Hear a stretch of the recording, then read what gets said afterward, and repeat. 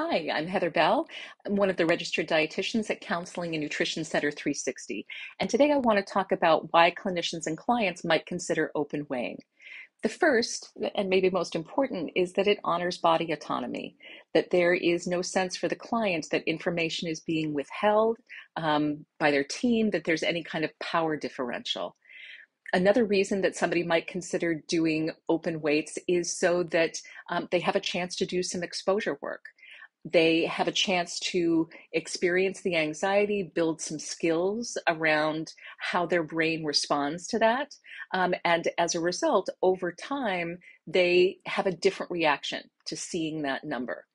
Many clients may also find that if they are being weighed and they know what their weight is, it decreases their body checking, that otherwise they would be doing a lot of sort of using furtive techniques to assess how their body is changing. Whereas if the information is shared on a regular basis with an opportunity to process it, somebody gets feedback about how their body is responding to the ongoing recovery experience, and there's no need for them to be checking otherwise.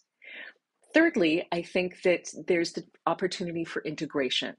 That instead of it being a single number where the eating disorder is kind of providing all of the framing for what that number means, there's a chance for the number to be explored in the context of what somebody's noticing behaviorally, what's happening with their vitals, what's happening with their lab work.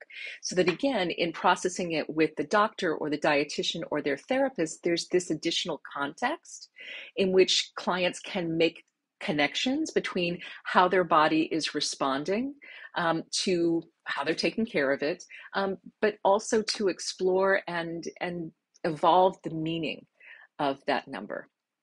So these are some reasons why clients and clinicians might consider open weights.